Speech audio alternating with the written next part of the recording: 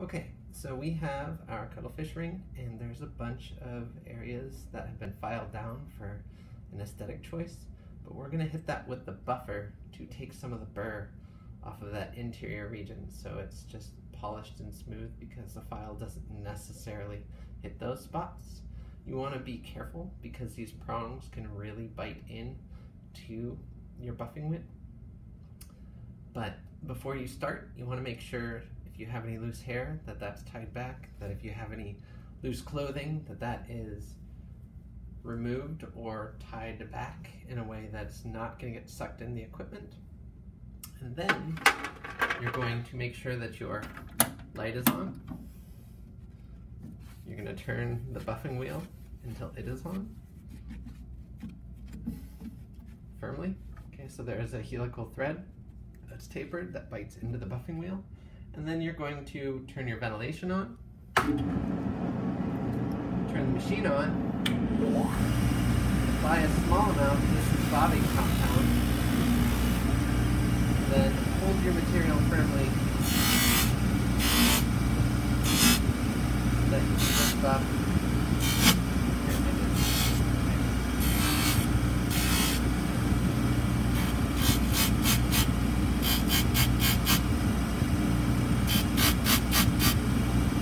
Switch this view to time lapse, and we'll show you where we go when we get done.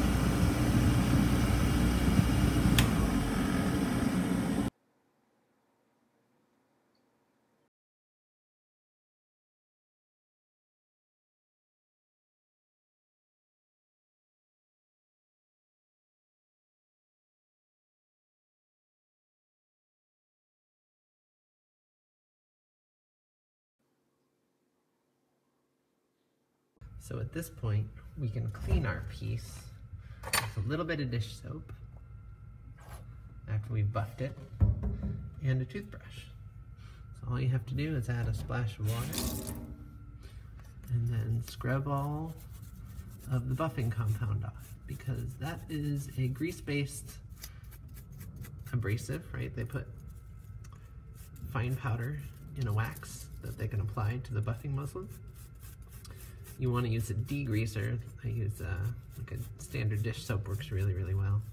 And that'll take all of the rouge or white diamond or brown tripoli or bobbing compound that you have off here. And I used bobbing compound to really take down the details from the filing so that they're nice and smooth. And then I hit it with a red rouge to really buff out the highlights. I don't really want to buff cuttlefish. Like, you never really want to buff cuttlefish too harsh, because you're trying to keep that texture. But in general, red rouge will do a good job bringing out the highlights while maintaining the lowlights and not really taking off much of your texture. So that's something to be aware of.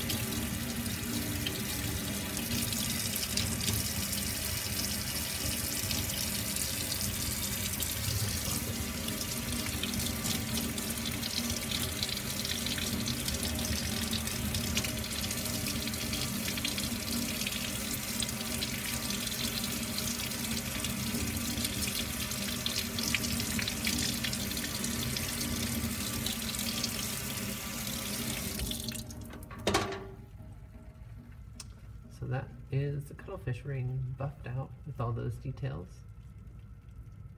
Nice and soft, so it's ready for the stone setting.